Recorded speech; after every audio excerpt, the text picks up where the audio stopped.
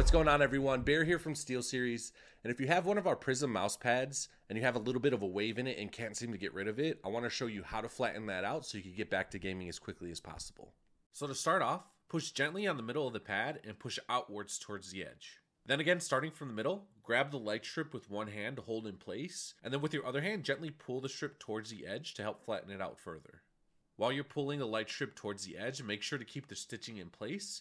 This way it helps flatten out, and then do this all the way around the mouse pad and you're all set. Hopefully this was helpful for you guys. Happy gaming and for glory.